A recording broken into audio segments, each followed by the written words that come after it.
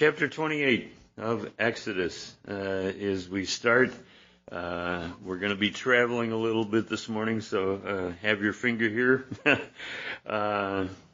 just because I think it's important, and I think it's just putting all of it together for us. So it says in verse 1, "And take thou unto thee Aaron thy brother." So we've gone through the tabernacle. We've gone through the whole area that the Lord had talked about in the chapters there, and we'll talk about it again as we go through. And when we get to Exodus, we'll see even more of it again. But it says, "Take thou unto thee Aaron thy brother and his sons with him from among the children of Israel, that he may minister unto me in the priest's office, even Aaron and Nadab and Abihu and Eleazar and Ithamar, Aaron's sons. And thou shalt make holy garments for Aaron thy brother, for glory and for beauty. And thou shalt speak unto all that are wise-hearted, whom I have filled with the spirit of wisdom, that they may make Aaron's garments to consecrate him or set him apart, that he may minister unto me in the priest's office." And 2 times in these first 3 verses, we see an interesting statement. You would think differently, but because of God's word, we know the truth. But it says twice in these first 3 verses that they can minister not to the people, but to God. And that is so important. We don't minister to people, we minister to God. We have an audience of one that we want to be faithful to, that we want to minister to. And in everything that we do, it is not for our glory. It is not for anybody else's glory. It's for God's glory. And so as we minister in His way, with His Spirit, with His teaching, then we see that we're ministering to Him. And He calls us the kingdom of kings and priests, and we're here not to minister to people, we're here to minister to God. As a result of ministering to Him, we are going to minister to people. That's a given. That's a result of our relationship with the Lord, is that we're going to minister to people. But the first and foremost place that we minister is to our Lord, with our hearts right, with our mindset right, with all those things in place and in order. And again, we see the order of God. We see His righteousness, His truth. And the order and the patterns that we see here in these scriptures reveal so much to us about the things that are to come. Because remember, this whole book is given by inspiration of God. It's all His word. He's the one that's brought it to the people that are writing it down. But in the midst of it, He says, I want you to minister to God first. That's the whole purpose of the tabernacle, the whole purpose of our lives, walking with Him and entering into those holy places, is that we would minister to God. And it's a privilege, it's an opportunity, but what a blessing it is as we do it in the right way. Because we can minister in the wrong way, and we see the results of it, that they bring nothing to us. There's no profit, there's no benefit. But as we minister to the Lord, it always enriches us. Maybe not financially, but He's not into the finances that much. He's into blessing. And He's into the riches that He has for us. The love, the joy, the peace, the patience, the kindness, the temperance. I know all of you love the patience. Most of you drop it off the fruit of the Spirit. Everything else is there, but no patience. But He's there even for that too, because He had patience with us, didn't He? And long-suffering and waiting for us to come.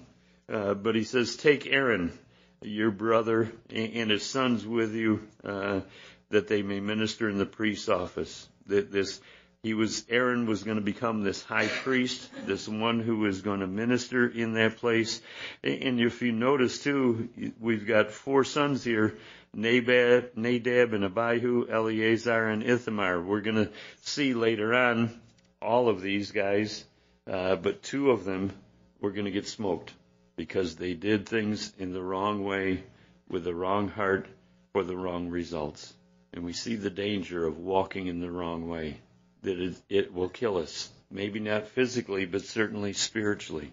The Lord shows us the death of them for an example of what is going to happen to us spiritually if we walk in the wrong way and offer things to the Lord in the wrong way, with the wrong heart, for the wrong purposes. And we're going to see Eleazar later on as he takes over for Aaron.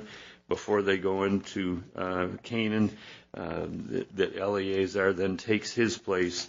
And it tells us this in 2 Timothy chapter 1, verse 9. He says, he has saved us and called us with a holy calling, not according to our works, but according to his own purpose and grace, which was given in Christ Jesus before the world began. So in that place, he gives us these things for our own good. So hold your place here, because there's a pattern that we're going to see, that there's things that are going to happen. We have an order and a pattern here that we want to take care of. And it's found in Hebrews, the book of Hebrews. So if you turn to Hebrews chapter 7, we see that in chapter 7, he gives us the order of being the high priest. And then in chapter 9, we're going to see the pattern of it. Because everything that's here speaks to our relationship with the Lord. It speaks to us about what the Lord has for us. But there's an order and a pattern.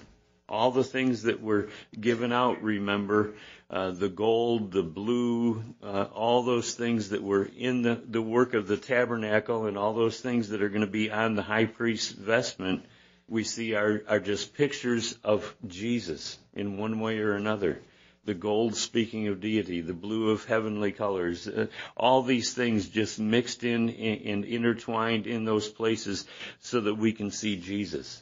Because that was God's whole purpose, is to show us his glory, his way, and his righteousness as he goes through. And that we can have that, we can enter in. And in chapter 7 of Hebrews, it says this, for this Melchizedek, and we remember Melchizedek from Genesis, even though it is a fairy tale. It's truth. Melchizedek was there. He was king of Salem. He was the priest of the Most High God, who met Abraham returning from the slaughter of the kings and blessed him. Before the Aaronic priesthood was set up, Melchizedek was there. God had sent him. And we're going to see why it was there, and we're going to see what it represents. And he says, to whom Abraham gave a tenth part of all, being by interpretation king of righteousness, and after that also king of Salem, which is king of peace. So he's king of righteousness, he's king of peace. He's king over all. Because we're going to see that Jesus is through this, that this is just a picture of Jesus to come. Now consider how great this man was, unto whom even the patriarch Abraham gave the tenth of the spoils, and verily they that are of the sons of Levi, who receive the office of the priesthood, have a commandment to take tithes of the people according to the law, that is of their brethren, though they come out of the loins of Abraham. But he whose descent is not counted from them received tithes of Abraham, and blessed him that had the promises. And without all contradiction, the less is blessed of the better. And here men that die receive tithes, but there he receiveth them, of whom it is witnessed that he liveth. So the whole picture, remember, Melchizedek had no beginning, had no end, had no father, had no mother. He was from the beginning. He was to the end. They didn't know where he came from. All of these things were coming to pass just to be a picture of who Jesus was. And it was all for our blessing. He gives an order in these chapters of the things that need to go on, but the order to start with was Melchizedek. And he goes on in verse 11 and he says, if therefore perfection were by the Levitical priesthood, for under it the people received the law, what further need was there that there was another priest should rise after the order of Melchizedek and not be called after the order of Aaron? So in this, he's saying that the Aaronic priesthood was there, but there was one who was going to rise out of it that was after the order of Melchizedek, who was greater than the Aaronic priesthood. The priesthood was there for order. It was there as a picture of stability and faithfulness and all these things. But there was one that was greater that was coming. And we know who it is. And thank you, Lord, that he came and that he died for us. In verse 12, he says, for the priesthood being changed, so there's going to be a change that's coming, and that change that we see is that it's going to be Jesus. And there is made of necessity a change also of the law. For he of whom these things are spoken pertaineth to another tribe, of which no man gave attendance at the altar. They all came from the tribe of Levi, and we know that Jesus is coming from the tribe of Judah. It says in verse 14, for it is evident that our Lord sprang out of Judah, of which tribe Moses spake nothing concerning the priesthood, and it is yet far more evident, for after the similitude of Melchizedek there ariseth another priest, who is made not after the law of a carnal commandment, but after the power of an endless life. Oh, the picture of Jesus, an endless life and the power that he had. For he testifieth, thou art a priest forever, after the order of Melchizedek, from Psalm 110, if you remember that, as it comes to pass in there. For there is verily a disannulling of the commandment going before for the weakness and the unprofitableness thereof. There's a weakness in the law because it can't bring you to salvation. It can point you to truth. It can point you to the one who can bring life, but it can't save you. The law can't save us. And the Lord was going to show that. He already showed it through the priesthood of Aaron, because there was no salvation there. There was just an appeasement for the sin that they had, but there was no salvation. The salvation came by righteousness. It came by faith. And the law doesn't bring faith. The law just brings us to faith. So thankful for that. And inasmuch, in verse 20, as not without an oath he was made priest, for those priests were made without an oath, but this with an oath by him. There was an oath given, and it was an oath given by the Lord. And it says, the Lord sware and will not repent. Thou art a priest forever after the order of Melchizedek. So it's already been prophesied that he was going to come. Psalm 110, certainly a long way before Jesus came. And yet the oath was given there by the Lord that there was going to come a priest who was going to stand forever at the throne of God. By so much was Jesus made a surety of a better testament. There's a better testament. There's a better covenant that was coming, and Jesus was the head of it. And God himself, God the Father, ordained it to be.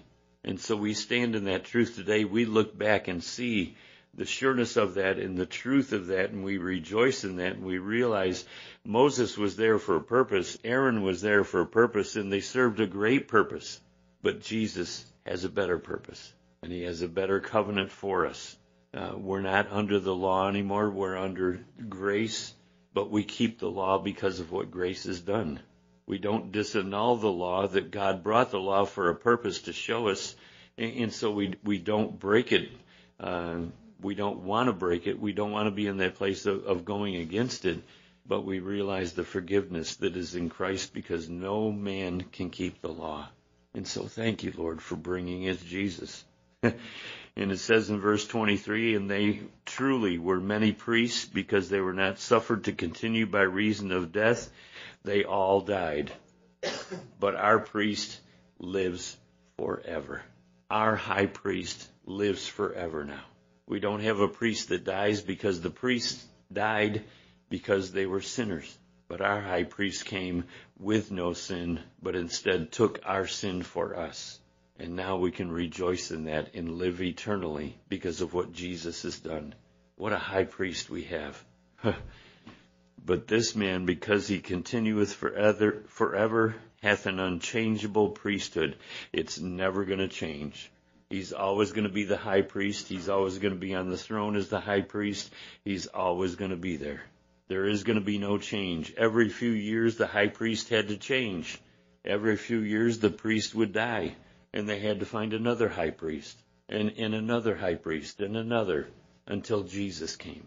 Even though it was prophesied, even though it was looked at in the Old Testament that there was one that was going to come who was going to have that priesthood forever, we get to look back. They had to look forward and look to that. We get the answer. I'm glad, because I wouldn't have figured it out. I'm glad I already got the answer. Thank you, Lord, for giving us the answer, and the answer is Jesus. And he's that high priest that has come. And he says, for such a high priest became us, who is holy, he's harmless, He's undefiled. He's separate from sinners and made higher than the heavens, who needeth not daily as those high priests to offer up sacrifices, first for his own sins and then for the sins of the people.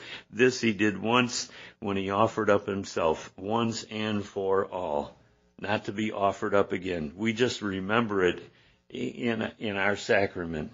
We just remember what he's done. It's not that we sacrifice him over and over and over. He was sacrificed once and for all. And he says, for the law maketh men high priests which have infirmity, but the word of the oath, which was since the law, maketh the Son who is consecrated forevermore. So there's the order of things. There's the order of how Jesus came, the order that he came after the order of Melchizedek. And now the pattern, if you switch over to chapter 9 of Hebrews, it says, then verily the first covenant, which had also ordinances of divine service, was a worldly sanctuary. So here's the pattern that was given back in the Old Testament, now come to fruition in the New Testament through Jesus. It's all about Jesus in every way. He says, for there was a tabernacle made, the first wherein was the candlestick, the table, the showbread, which is called the sanctuary, of which we know that Jesus was represented in each and every part. The table with the communion, the showbread on top of it, he being the one who brought the manna every day and ordained these 12 tribes to be the tribes of Israel. The candlestick, the light of the world, the Holy of Holies with the mercy seat, all those things represent Jesus. We've seen those already. And it says, after the second veil, the tabernacle, which is called the holiest of all, that holy place that the high priest would only go in once a year, that Jesus split that veil, it rent it in two, and we are now able to enter in boldly before the throne of grace. Ugh. And he says, which had the golden censer and the Ark of the Covenant overlaid round about with gold, wherein was the golden pot that had manna, and Aaron's rod that budded in the tables of the covenant, and over it the cherubims of glory, shadowing the mercy seat, of which we cannot now speak particularly. But when these things were thus ordained, the priest went always into the first tabernacle, accomplishing the service of God. Notice it was the service of God, not the service of the people, just like we've already talked about. The priests were there to minister to God. But into the second went the high priest alone once every year, not without blood, which he offered for himself. He had to offer it for himself because the priest was a sinner. It bothers me completely and horribly that we have priests in this world now who say that they are God himself, that the word that they speak is God, and that they have no sin, because all the priests that God made had to offer blood for themselves first and then for the people, because they were sinners. There was only one perfect man, and his name is Jesus. He was without sin, but he took our sin so that we wouldn't have to go through judgment. And it says in verse 8, the Holy Ghost is this signifying that the way into the holiest of all was not yet made manifest, as the first tabernacle was yet standing, which was a figure of a time. It was a figure of what was to come. It was a type that was there. This is the pattern that's going on now. We saw the order. This is the pattern of things. And we see a difference because now we're able to enter into the holy place. We're able to enter in before God because of what Jesus has done for us. He says that which was a figure for the time then present, in which were offered both gifts and sacrifices that could not make him that did the service perfect as pertaining to the conscience, which stood only in meats and drinks and diverse washings and carnal ordinances imposed on them until the time of the Reformation, when Jesus came. They had to go through all the washings. Remember when they entered into the tabernacle place, and we'll get pictures up on the wall sometime soon here of those. But as they entered into the tabernacle, the brazen altar was there for sacrifice, and then the laver for the washings, and then they were able to go into the holy place, and the altar of incense was there for the prayers of the saints to go up to God, and the showbread and the candlestick, and then they could finally go in. Only once a year, though, after they offered a sacrifice for their own sin. And we know we're sinners, but Jesus was our sacrifice. And we don't have to go through all of that anymore because we could not keep it. The perfectness to go in. He says, be ye holy for I'm holy. And we look and go, oh God, I'm not holy. I'm not perfect. I've sinned. And I know you guys, you all got on the road this morning, so I know you all came in as sinners. Because the world is crazy. It's awful out there. And we see the news and we see the things that are going on, and we realize this world needs salvation. And then we realize Jesus is our salvation. And we have a privilege that most of the world does not know. Do you realize how privileged and how awesome a life you have because of what Jesus has done? You have a privilege to come in before God Almighty because of what Jesus has done. He took your place, he took my place, and now we get to enter in. Oh, and it doesn't matter the country that we're in. It doesn't matter the color of our skin.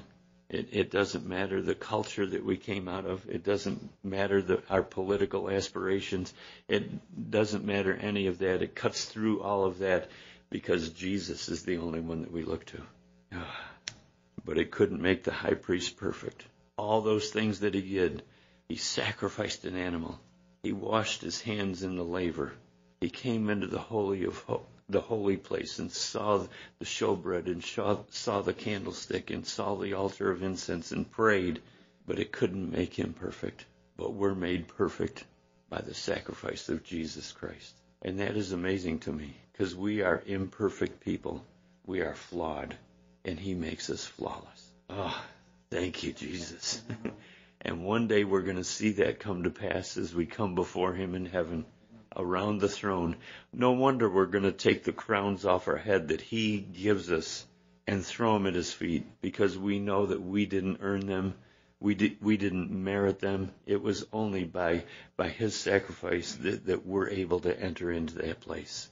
And I think it's going to make us even more thankful of what he's done, because we're going to see all these heavenly colors. We're going to see all these heavenly things that we can only think about now and make pictures of in out of our own mind. And even our minds aren't capable of picturing all that God has for us. But even as we think about them now, we realize it's going to be awesome there. We just don't know how awesome till we get there. As we take those crowns and throw them at his feet, we are nothing compared to what Jesus is. But he makes us everything. It says in verse 10, they stood only in meats and drinks and divers washings and carnal ordinances imposed on them till the time. But Christ, Wade on retreat did not all the buts, but he did 15 or 16, but God in Scripture. And it was awesome as we came to it just to realize what Christ has done. And here's one of them. But Christ become a high priest. But Christ become a high priest. He's the one that became the high priest. And this is the real high priest of good things to come by a greater and more perfect tabernacle, not made with hands. That is to say, not of this building. Christ did it, neither by the blood of goats and calves, but by his own blood. He entered in once into the holy place, having obtained an eternal redemption for us. He's got it. And it's done. Look at that word obtained. It's past tense. He already obtained it. It's done. It's finished. The work is complete. We just get to read about it now and think about it and apply it to our own hearts and minds. This is the position that we stand in, that we're righteous and holy because of what Christ has done. And as righteous and holy people in this world, our lights should be shining bright and showing people the way to go. That is why it's so important for us to represent Jesus well. Not to just stay in the place that we were, sinners saved by grace, and just laying on the couch going, okay, I'm just waiting for you to come, Lord. But out in the world, being lights in this world, because this world is getting darker. We've got people killing each other, not just Hamas killing Israel and Israel killing Hamas. We've got people on our own streets that are killing each other over possessions, over toys, over games. I remember last year just reading about somebody at Thanksgiving, that killed somebody in the household because they had a fight because they thought they took too much food. Aren't you waiting for Thanksgiving to have somebody like that come to your house for Thanksgiving dinner, huh? Make sure they get first choice, Just, Lord. But that's where the heart goes without Christ. And you and I are new creatures. We're new creations in Christ. Lord, help me to represent you well as I go out into this world, out into this mission field, out into my own places, and make sure that I have my heart settled with you about who I am in you so that I can go out rightly. I don't want to go out and represent him in a wrong way. I want to represent him for who he is, and he's telling us who he is. We don't have to add to it. We don't have to take away from it. This is who he is. He came to replace the old with the new. It wasn't that the old was bad. It just never brought us to the right place. But this brings us to a right place. God knew all along he was going to do this. People wanted a law, so the Lord gave them a law. But he knew it wasn't going to settle. He knew it wasn't going to be able to bring them to a place of coming to salvation. He just knew that they were going to try and keep laws and never be able to do it. That's why there's signs up on the road. Stop. And we were on our way to church this morning. Red light in front of us. Guy goes through it. Got to the next light. Somebody else goes. Well, let's see. We broke 2 laws and we only had 2 lights so far. Amazing. But that's what we want to do. We want to break every law to see how far we can get. And that's man's heart. And we shouldn't be surprised by it. That's natural man. But we're different. We're a peculiar people. But we're also a kingdom of kings and priests. Oh, thank you, Lord. And it wasn't because we earned it. It wasn't because we've been in church enough. Now we've got a title of king and priest. It's because of the blood of Jesus Christ on the cross, which is why we take it to remember what he's done for us. But we've got to settle that in our hearts. Lord, you're the high priest, and I stand with you. And there's a lot of things that we stand with, and a lot of things that we cheer for, and a lot of things that we aspire to. But the greatest thing, the better thing, because remember, Hebrews is a chapter of better things and more perfect. Better, I think, 13 times in the book of Hebrews. More perfect or eternal, 9 times. What should we be? In that place of being more perfect than what the law can present. Because our high priest accomplished all of it. And we're in him. So Lord, let me be more like you. We're these image bearers that need to be more like Jesus. And he finishes up this section here in verse 14. It says, how much more shall the blood of Christ, who through the eternal Spirit offered himself without spot, no sin, no blemish, and purge your conscience from dead works. Lord, purge our consciences. Purge us not to think like the world does or like our past does, because the enemy keeps bringing up our past, doesn't he? I don't know about you, but there's times that I sit there and my past comes right up before my eyes and into my mind, and I remember those things. And he says, you call yourself a Christian and you've done those things? And my answer is always the same. Yes, that was me, but now Jesus Christ. But God, who is rich in mercy, has freed me from all of that. Not because of what I've done, but because of what he's done. So purge your consciences from dead works to serve the living God. Notice here it says the same thing that we saw in chapter 28 of Exodus. Who we serving? Not the people, but the living God. Our God is alive. And thank you, Lord, the world's gods are dead. That's why they carry them around. Because they can't walk. They have eyes, but they can't see. They have ears, but they can't hear. And they have to carry them because they can't move. We get a God that carries us. Oh, thank you, Lord. And for this cause, in verse 15, he is the mediator of the New Testament. He's the one that brings the New Testament, that by means of death for the redemption of the transgressions that were under the first testament, they which are called might receive the promise of eternal inheritance. That's our promise. That's what we get. Eternal inheritance. We're eternal beings, and we have an inheritance from God. Oh, thank you, Lord. because all the inheritance that the world can give you isn't going to last. It's going to burn. It's going to go away. But the inheritance that we have is eternal in the heavens. And that's where we're going when we die and go to be with him, or he raptures us off this earth. Either way, we're going home. And thank you, Lord, for that. So back in Exodus here, as we see the order and then the pattern, we see that there's great things that are going on, and we don't have much time left, so for sure we're not going to get through this chapter. This is a long chapter, but it's good. And it says in verse 4, and they are the garments which they shall make, and these are the garments that they shall make: a breastplate, an ephod, a robe, an embroidered coat, and a mitre, and a girdle. And they shall make holy garments for Aaron thy brother and his sons, that they may minister again unto me in the priest's office. Third time in 4 verses. They're going to minister to me. And Lord, am I ministering to you, or am I ministering for my own needs, for my own wants, so that people can see how holy I am?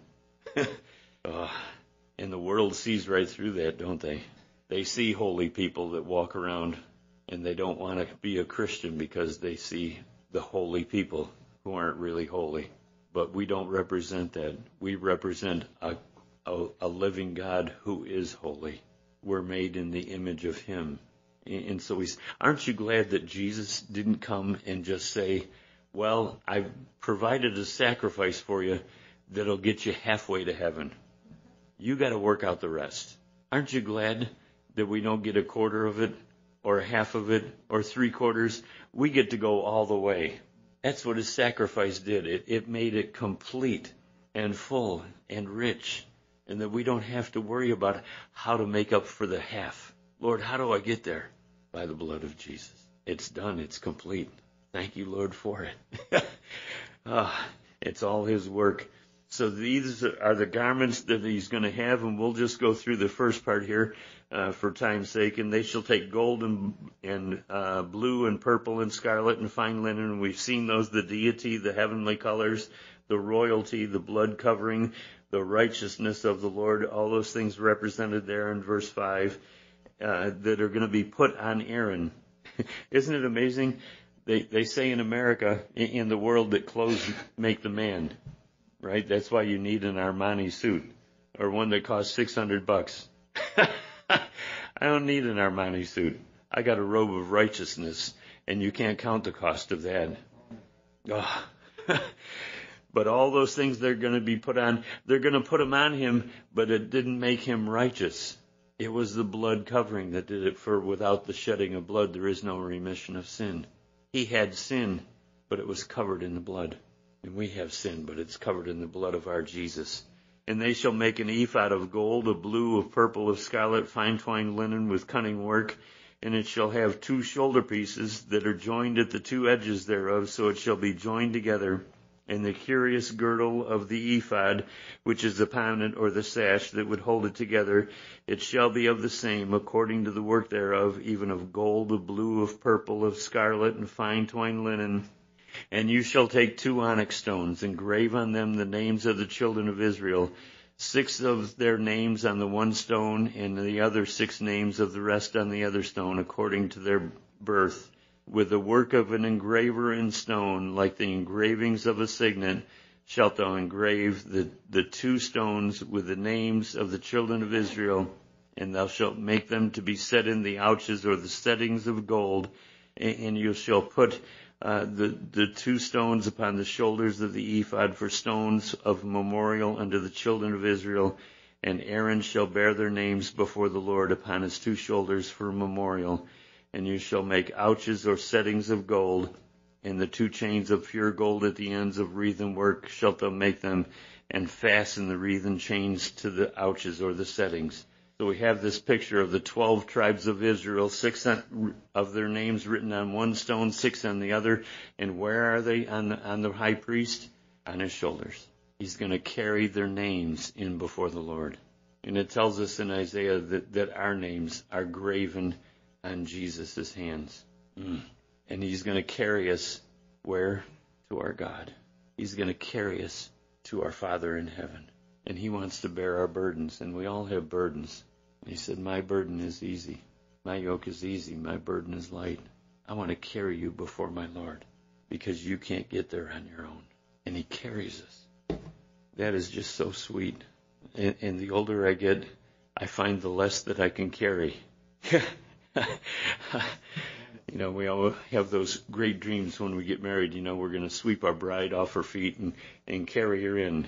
If I tried picking her up now, we'd both be on the floor. And we'd probably break every bone in our bodies. But he carries us without falling because he's never fallen. He's never faltered. And he never will. His strength remains forever. He's able to carry you. And we know the burdens that we have. And yet he's able to bear each and every one of those without falling. Aren't you glad we have a God who can carry us and keep us and sustain us in this life? And he doesn't get old so that he can't carry us anymore. He's not too young that he can't carry us. And none of us are at that place where he can't pick us up. Carries the weight of the whole world. The sin of the whole world he carried. If he can carry that, he can carry you and I. And thank you, Lord, for it. So great, so gracious. Father, as we come before you and just prepare our hearts to take communion, we just look at this, Lord, and our minds are blown. We just don't have a clue. We try and put it together. We try and look at it, and we realize that there's a lot of things going on and a lot of things happening, and yet you've accomplished them all in what you've done. It isn't that we have to accomplish anything. You did it all for us. And so we just thank you, Lord. And Father, as you carry us, you know the burdens that we have right now, and we just want to lay them at your feet, knowing that you're able to take them from us, Lord, that you see us sitting in heavenly places in Christ Jesus. The work is already accomplished. That's why Jesus said on the cross, it is finished. The work has been accomplished. The work has been taken care of. We get to rest now in what you've done. And so, Lord, help us not to strive with these things or to be anxious about these things, but just to rest in you and let you take us from glory to glory, from faith to faith, from trust to trust. Lord, that we would just look to you. But, Father, help us to be those good witnesses in the world. We know that you haven't done all this just so that we can lay down and do nothing. You've done these things so that we can be a kingdom of kings and priests, accomplishing your work here on this world. Help us to do that, Lord. We know that we get to rest once we come home. But, Father, until then, may help us to occupy with the things that you've given us till you come. But help us to trust you as we go through those days and those times, Lord. We can't do it, but you did. So we trust you this morning, and we give you thanks, and we just prepare our hearts, Lord, before you. So speak to our hearts, minister to us about what you have for us this morning, and just speak to our lives about your finished work, that we wouldn't strive in it, but to trust you in it, Lord. We love you and we thank you, and we ask it in Jesus' name. Amen.